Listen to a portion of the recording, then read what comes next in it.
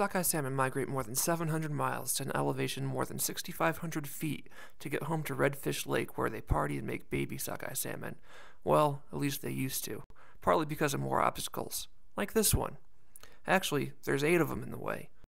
So what can we do? Well, Joe Vandal knows. Joe's gonna go get a genetic insurance policy for them at the University of Idaho's Gibb Hall.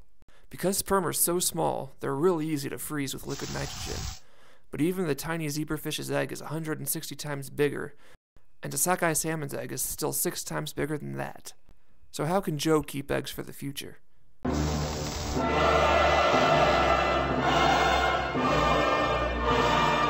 Salmon come from eggs produced in ovaries, which come from bob germ cells. When salmon hatch, these cells migrate to the genital ridges, where they become either ovaries or testes. How can Joe use this info? Well, by injecting some rainbow trout. But it's not that simple. Trout cells are different than salmon cells, and the immune system will destroy them. But if we back up and inject the salmon cells before the immune system shows up, it won't know the difference. Now, scientists in Japan recently discovered a type of germ cell in a fish's testes that, when injected into a young fish, behaved just like a bob germ cell.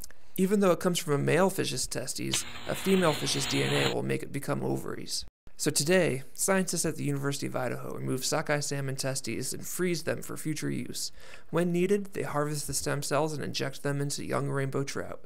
The salmon germ cells then colonize the genital ridges and are instructed by the fish's DNA to become ovaries. Now, it takes 3 years for a trout to reach sexual maturity, but when they do, they will hopefully be making sockeye salmon eggs. If successful, so long as scientists have frozen sockeye salmon sperm and testes, they can never disappear.